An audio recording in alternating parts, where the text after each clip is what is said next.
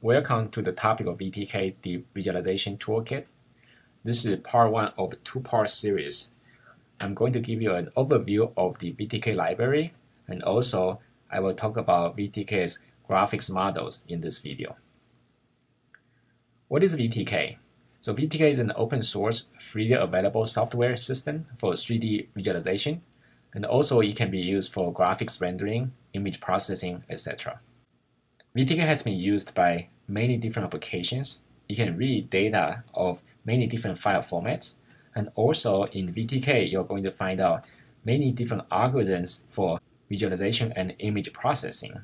Internally, VTK is implemented in C++, so it has a very good object-oriented design. It also has many different interpreted language as wrappers. That means you can write Python, TK, or Java if you want to control the construction of visualization pipeline using VTK.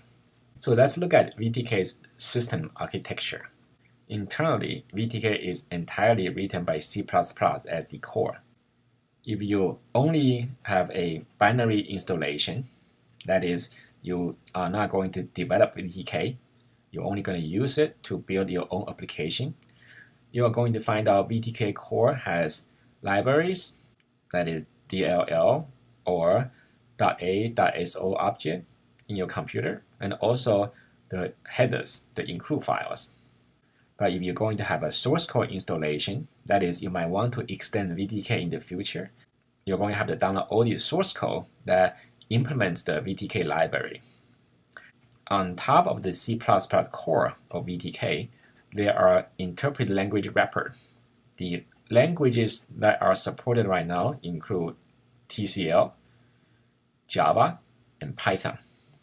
So in order for you to use VTK and the wrappers, you need to have installed TK shell, you need to install Java, or you need to have a Python interpreter.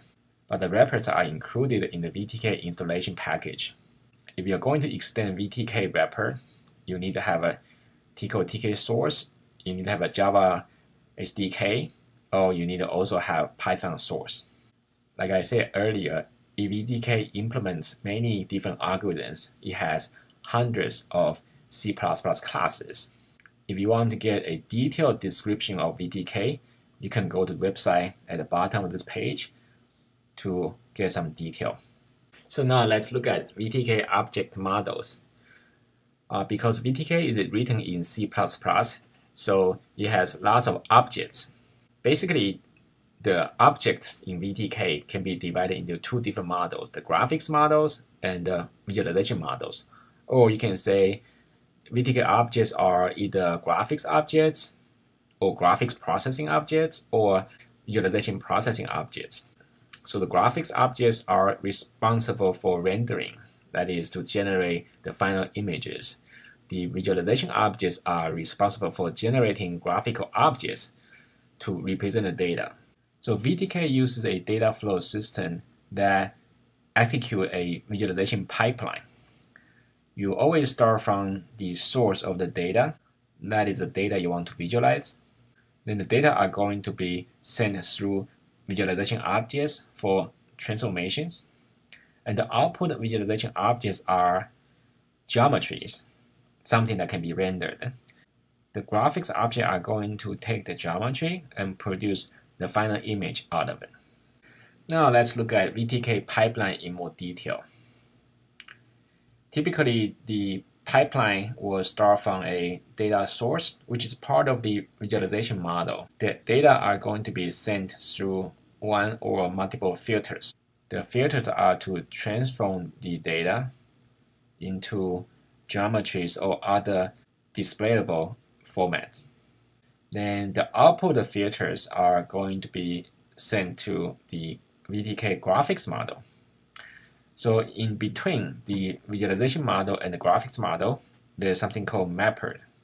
Mapper is to convert the output of filters to something that can be displayed. We take the output of mapper to create something we call actors. The actors are graphical objects. You can imagine they can be a bunch of triangles, It can be colors or other related properties. And then the renderer is responsible for displaying the actors to the final display window. So data flow from left to right, and the update direction is from right to left. What does that mean? That means, say, when you want to re-display the image from a different view angle, or you want to display a different part of data, then the request is going to be sent from right to left. For example, we need to request new data, and the algorithm need to be run again to convert the data to new geometry, etc. Today, I'm going to focus on the VTK graphics model. That is, we assume the data has been transformed into something like geometry, and let's look at the structure of VTK program. How do you display the geometry? So now let's look at the first object in the graphics model, that is the mapper. So what is mapper? So mapper is an object that it is responsible for converting data into graphical primitives. It can also be used to write the output to a file, but sometimes we call this writers as opposed to mappers. A mapper requires one or multiple input data objects. The mapper sits in the middle of the visualization model and the graphics model. So you can think of mappers are to terminate the visualization pipeline. So one example of mapper in VTK is the VTK poly data mapper. So you can imagine that a cylinder is being produced by a filter, which can take any arbitrary representation. Now the job of VTK poly data mapper is to map the cylinder, in this example, into renderable geometry. For example, a collection of triangles. The next object to look at in the graphics model is the Btk Actors. So what are actors? Actors are graphical data or objects. It will contain the object properties, for example, the color, the shading type, etc. Also, it contains geometry, say a collection of triangles. Also, because the graphical objects can be displayed anywhere in the three-dimensional space, you can animate it, you can change the size. So the actor also contains the transformations required to place the object in the final position. Actors doesn't contain light. For example, in VTK, there's a class called VTK Light. It also doesn't contain camera. They are placed outside of this actor. So actor is really just a representation of the object being rendered. The lights, the cameras are required to produce the final picture. Actor needs to work together with lights and cameras, and the scene which contains lights, camera, and the actors is then rendered to an image by an object called renderer. Now let's look at the next object, Btk Renderer. This is the last object in the graphics model or the pipeline. So now we have VTK Actors, which represent the graphical objects. We also have lights and cameras.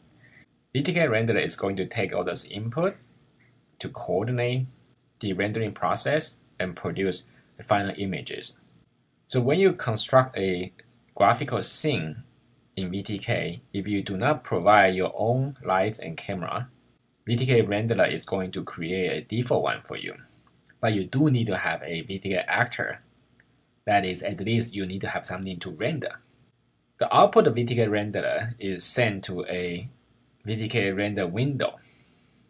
The window is just the window you usually see on your screen used to display the graphics image. The VTK render window is a class that ties the entire rendering process together.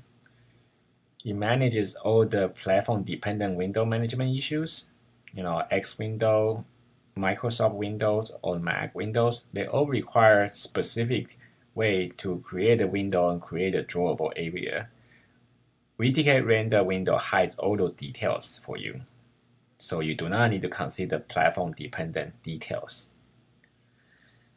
Inside the VTK Renderer window, it stores graphical specific information such as window size, position, title, frame buffer depth, which can be set by you through VTK APIs. So basically, you can imagine the VTK Renderer internally is being implemented using graphics libraries such as OpenGL, and the VTK Render window implements platform-specific detail to manage the windows. Now let's use a cartoon to put everything together. So assuming you're the viewer, what is the conceptual model for VTK graphics? So you need a camera, you need lights to illuminate the scene, and of course, you need the actor. The camera in VTK is called VTK camera, which is an object. The actor has the property using the class VTK property, has mappers. Remember, mapper is to convert data into renderable objects. Then you have VTK transform to transform the object. For the light, we have VTK light class. And altogether are put under the VTK renderer. Remember, VTK renderer is to coordinate the entire rendering process. VTK renderer is going to send the result, that is to draw on VTK render window. And the purpose of the graphics model, so you can realize now, is to render the geometry or volumetric data on the screen. Notice I put here a VTK render window interactor. This is an object that allows you to manipulate your graphics scene. Okay, so now let's look at how can we apply the concept to write a VTK program. So remember, VTK is a library. In order to display geometry or visualize your data, you need to write programs in C++, or you can use VTK wrappers, so such as Python or TK or Java. Here, let's just focus on, say, a C++ program. Now, so this is a pseudocode of the program that follows the visualization pipeline I just described. First of all, you need to create geometry. The geometry can be created from earlier visualization pipeline, or VTK actually allows you to create some procedural geometry.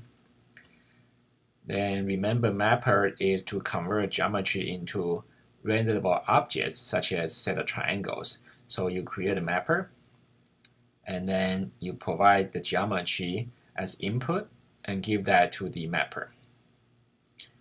And remember, in the graphics model, you need actor that includes the mapper and the property and the transformations. So I need to write code to create an actor. Then I provide the mapper as input to the actor. Actor, lights, camera are used to set up your renderer. So we need to create a renderer. And you give the actor to the renderer. Renderer is to perform the actual rendering and display the output to a window. So we need to create a window and provide the renderer to the window. Finally, I say render, then the image is going to display. So this is the pseudocode. And when you write a C++ program, or even using other scripting language, you'll follow this order. So you need to have a concept of visualization pipeline. Now let's look at the real C++ program. I'm following exact same steps in my pseudocode earlier. I'm not going to explain the individual function methods in detail, but they are pretty much self-explained. In this example, I use a VTK cone source to create a geometry of cone. And this geometry is being output to a mapper. So I create a VTK poly data mapper. And the input, I use the method setInput to connect the cone. I use cone getOutput to the mapper. The setInput and getOutput are used to connect different objects. So you need to make sure that they are compatible. After I have a mapper, I'm going to create an actor remember under the actor you have mapper, and you have a default lights and camera if you don't specify your own. So first of all, I create a VTK actor, and then I give mapper to the actor. The actor is provided to a VTK renderer. Here I create an object, and I add actor, this cone actor, to the renderer. Finally, I create a window. I add renderer to the window, and I call render. When this is done, if you run this program, you are going to show the graphics in the VTK output window. The window itself is a VTK render window object, and this image is being displayed by VTK renderer. A VTK renderer contains VTK camera, VTK light, and VTK actor. VTK actor has property, has geometry, represented as a mapper, and transformations. Okay, so this is the end of my lecture on graphics model of VTK. I'm hoping that you have a basic concept now so that you can write your first VTK program.